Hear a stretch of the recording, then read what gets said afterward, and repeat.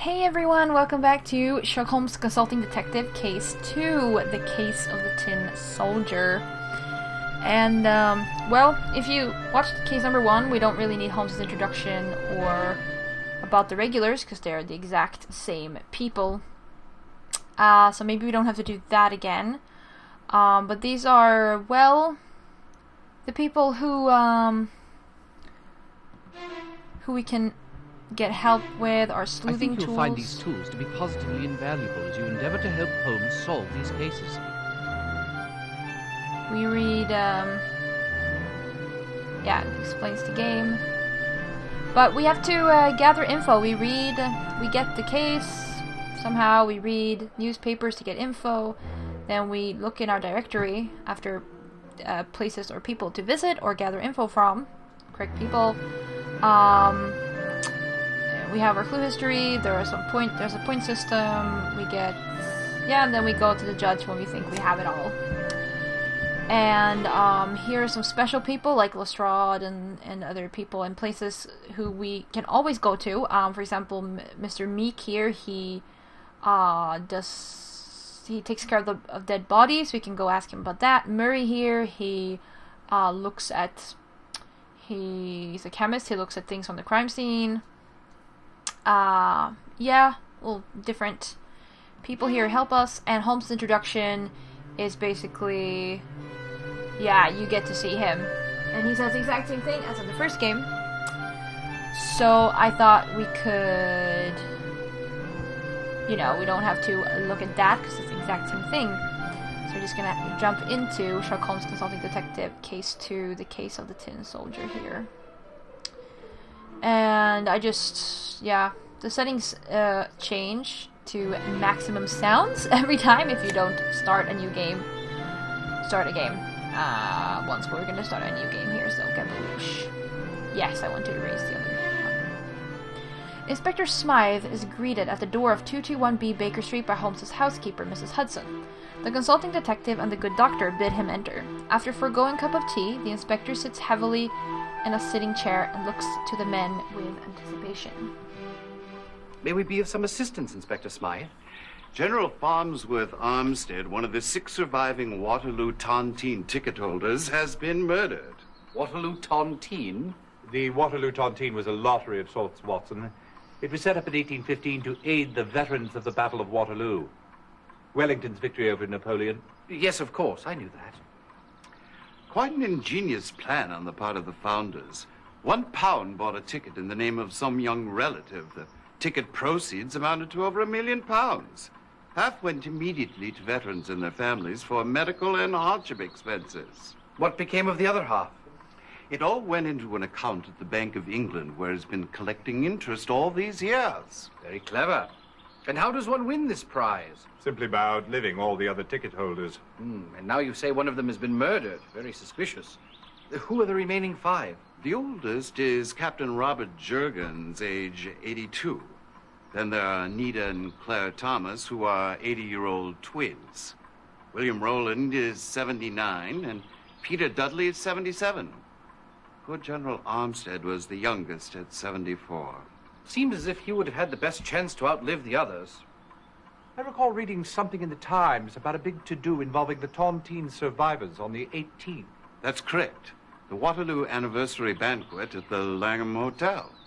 Why is the name Armstead familiar? He was a noted art collector, I believe. He also authored a well-known book, Treasures of the Conquerors. Quite right. At the time of his death, General Armstead was working on a revised edition for his publisher, Nugget and Company. It was to contain an entirely new chapter on a fabulous diamond called the Polar Star, which at one point belonged to Joseph Bonaparte, Napoleon's brother. The general had new information which traced the gem to its present owner. Tell me about the circumstances of General Armstead's death. Oh, yes, of course. Well, let me see. At 10 o'clock this morning, the general's valet, David Sennett, admitted a caller to the general's study. Sennett says he did not know the man. He was elderly and spoke with a French accent. Sennett told him the general never saw anyone in the morning while he was at work. The gentleman insisted that if Armstead read the letter he had with him, he would make an exception. And so it was. Sennett took the letter in, Armstead read it, and went quite pale. He told Sennett to let the gentleman in. Sensing something amiss, Sennett dawdled in the area of the study for the next 15 minutes or so. Then he heard the distinct sound of swordplay. He tried to enter the study, but found the door locked. Then he heard the crash of breaking glass. He raced to the kitchen and out the back door to enter the study from the garden. By the time he got there, the caller had vanished, and the general was leaning heavily against a shattered display case of military miniatures. Before Sennett could assist him, he dropped a saber from his hand and fell over dead. And I take it the letter, which so upset the general, was nowhere to be found. Correct, Mr. Holmes. Well, we shall put our brains and our feet to the task. Yeah, that sounds quite interesting. Alright. Right, let's look at the newspapers here. Oh, we have different newspapers from the first. Okay, so now we are in 1890. Let's see if we have anything here. A jewelry box would be appreciated but not expected. Sup at holidays? Fitchett. Family relatives of Jacob Fitchett, serving in the United States steamship Dakota. Sir, I've come to believe that the murders, the plague of our city, might very well be tied to the fact that we are no longer God-fearing. Please consider my thoughts on this matter. Your obedient servant, Henry Spurgeon. Lady or gentleman assist young lady in very reduced circumstances with a loan of £100 to enable her to learn a profession which could place her in an immediate position to gain a competence. Literary occupation. A lady or gentleman with a £200 of command may secure a light and lucrative appointment with an interest without liability. New books and new editions. Kirsty Murray and Henry Murray, Norgate and Company announced to be published this summer. New edition, enlarged and revised. Treasures of the Conquerors by General Farnsworth Armstead. Several entirely new chapters, including one featuring the fabulous diamond, the Polar Star. Yeah, so we have, write that down at this point. So we have Norgate and Company. And obviously Armstead. Because, he's a dead dude, so we should definitely, go look at his place. Nursery Rhymes of England, collected by the late James Orchard Halliwell Phillips. Rather large den of poisonous uncommon snakes were found within a stone wall outside of Whitehall. They were immediately destroyed by the yard. A woman's white shoe was found among them. Gloucester Cathedral. Used yesterday. The old organ was built by Charles Harris in 1666. Many old pipes. Tax strike. A group of Liverpool importers have ensued a strike against what they consider unfair custom duties. New sheep. A man self-dubbed the pioneer of husbandry reports his work to have yielded a new species of sheep which produce superior mutton on a diet of clover. Has made fabricated claims prior, most recently the discovery of the device that cures ailments such as baldness. Okay, police. Evenson and Co. gift shop report break-in on Wednesday night. The lock on the back door has been forced open. Nothing appears to have been taken. The safe in the office has not been tampered with. An usher at Elephant and Castle discovered the body of a man, apparently murdered during the last night's performance. Again. Body was found after the entertainment in the box, which, according to the usher, the man had been occupied alone. Apparently been stabbed to death. Yeah, okay, that was in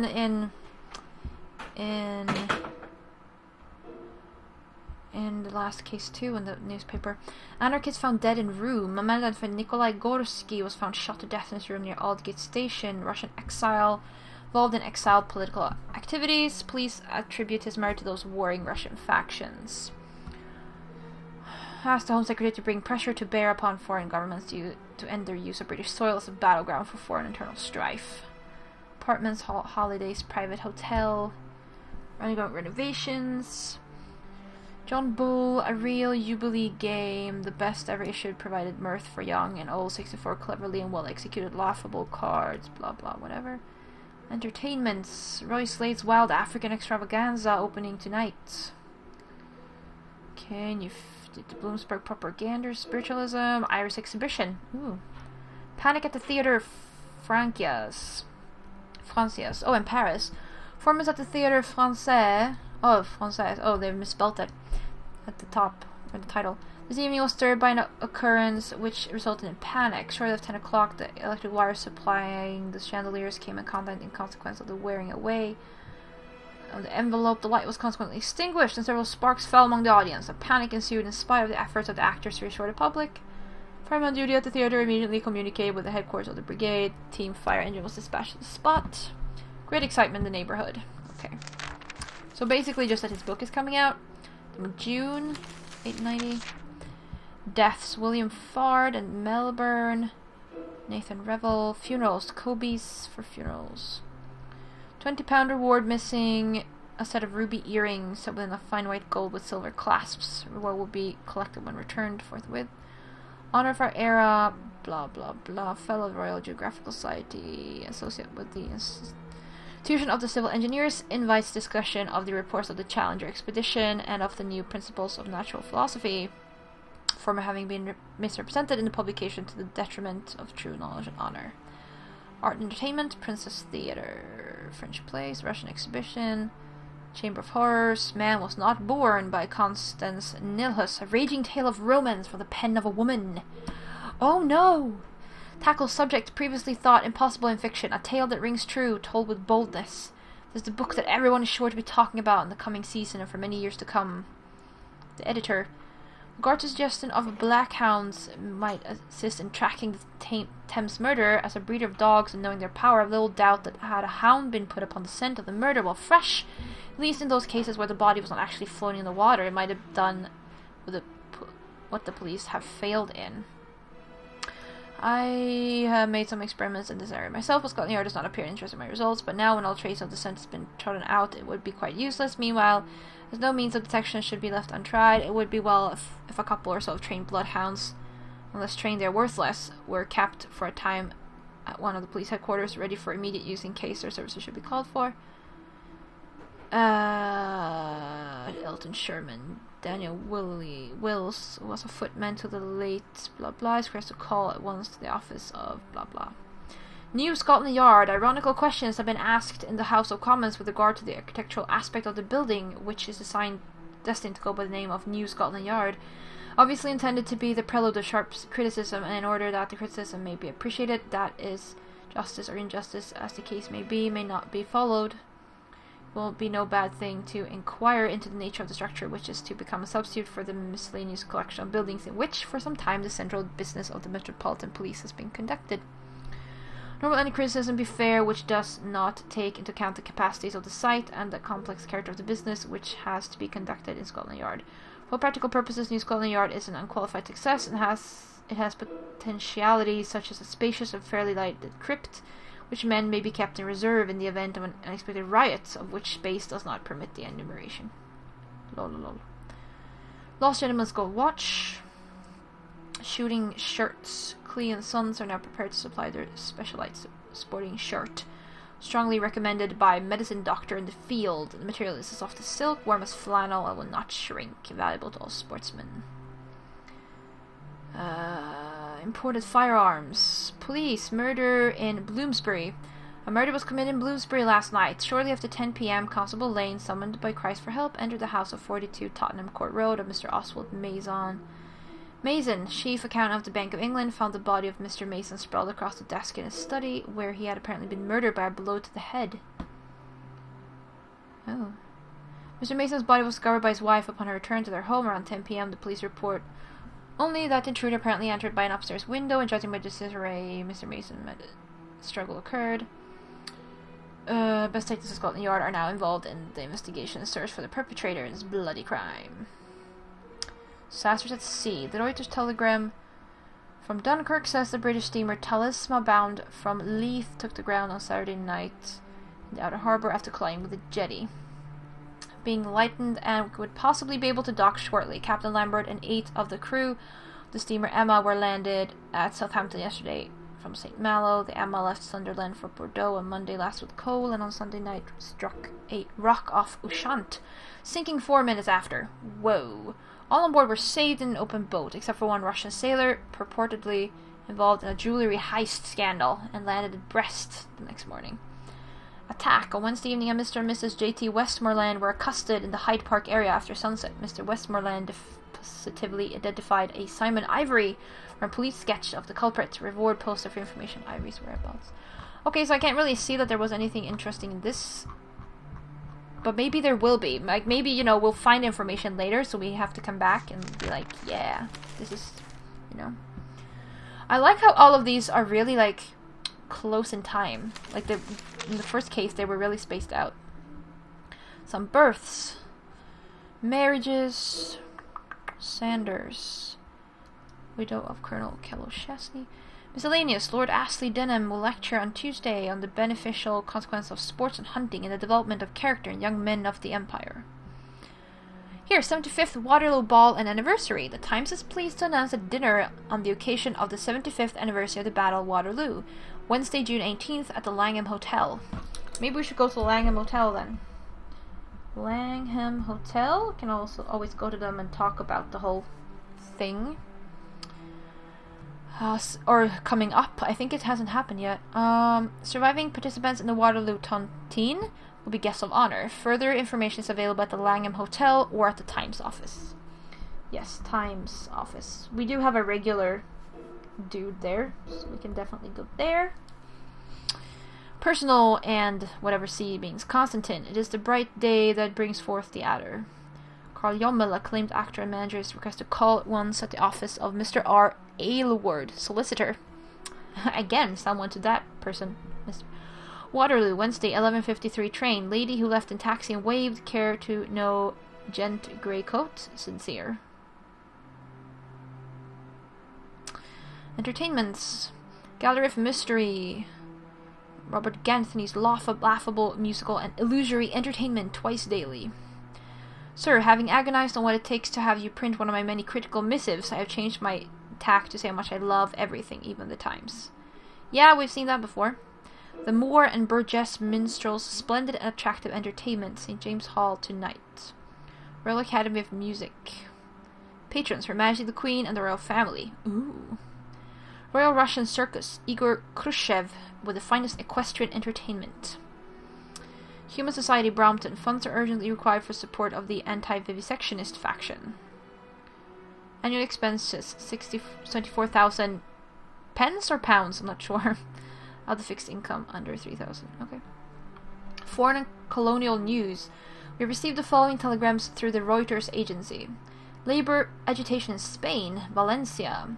Civil Guard have today been again called upon to disperse the groups of strikers assembled in the streets. Many arrests have been made. Disturbance at the Russian Social Club. A scuffle broke out last night at the lecture on women's rights and birth control. Yeah, go. At the Russian Immigrants Social Club, 7 High Street, SE. Sweden? No. The featured speaker was Sophie Botkin, wife of Vladimir Botkin, the exiled Russian anarchist. According to the president of the club, Jacob Epstein, the disturbance occurred during the reception which followed the lecture and which was attended by close to 100 women. One of the women apparently became outraged and had to be escorted from the building. Thames investigation. Oh, here's the one that the dude with the bloodhounds talked about. The investigation continues into the series of murders that have been plaguing the Bankside, Southwark area during the past several nights. Sunday's murder, the third in a recent outburst of violence, came as a shock to the community.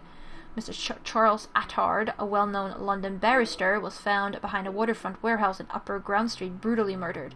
Shot twice with a large caliber gun. The absence of Attard's wallet points to a possible motive of robbery, but the police have given little additional information to the press. More entertainment. National Gallery, a rare precious exhibit of gems and treasured artifacts from the private collection of foreign visiting dignitaries. Limited engagement. Huh. Gems and treasured artifacts?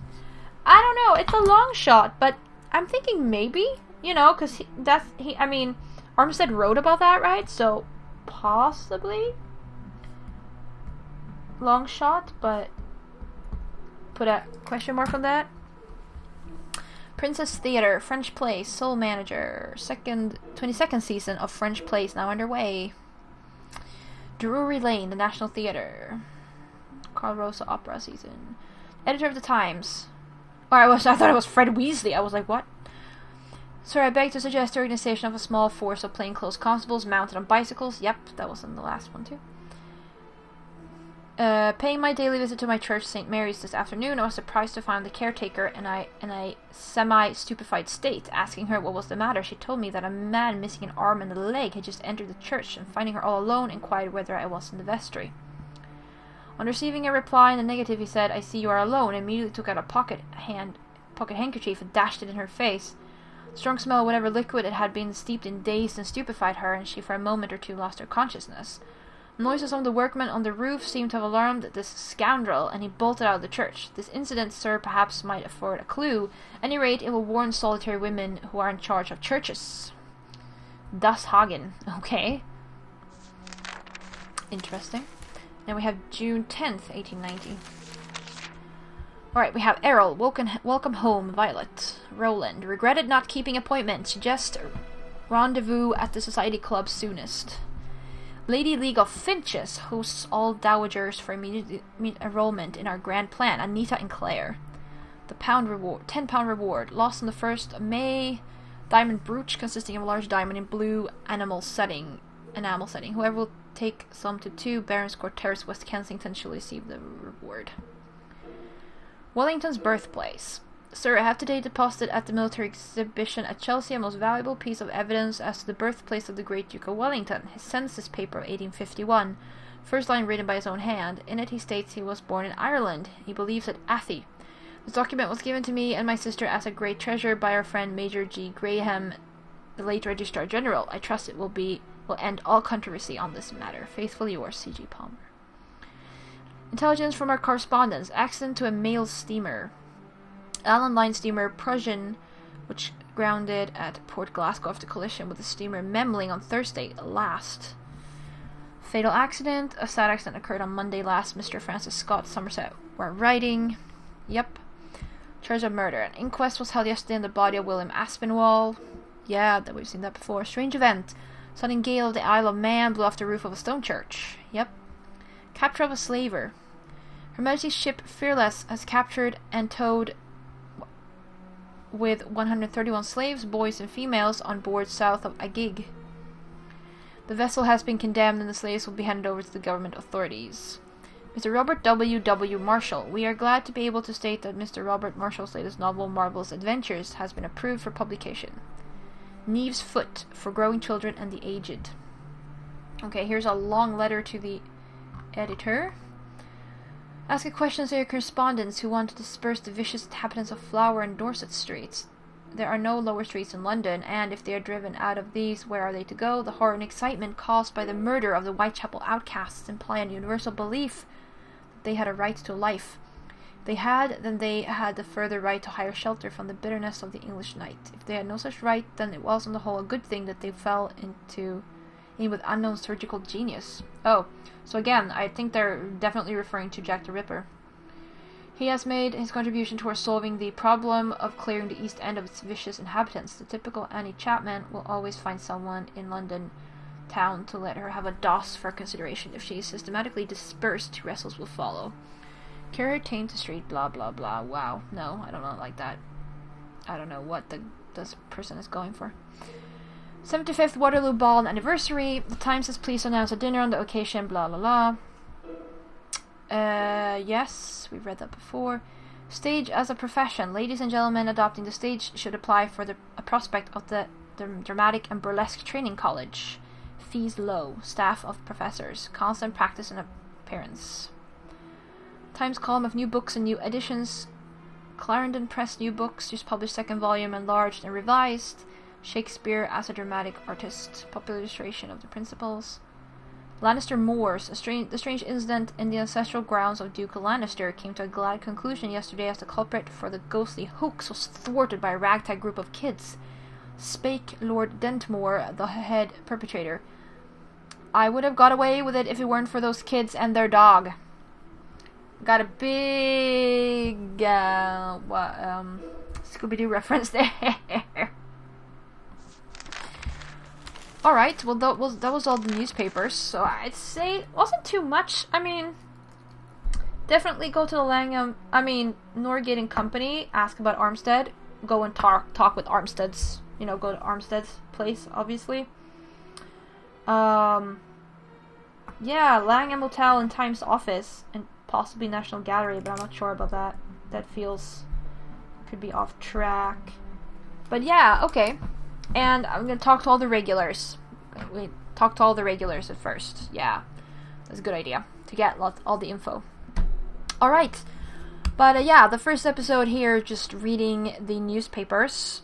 But next time we're gonna start getting into the directory, you know, getting info and stuff. So thank you very much for watching, and I'll see ya.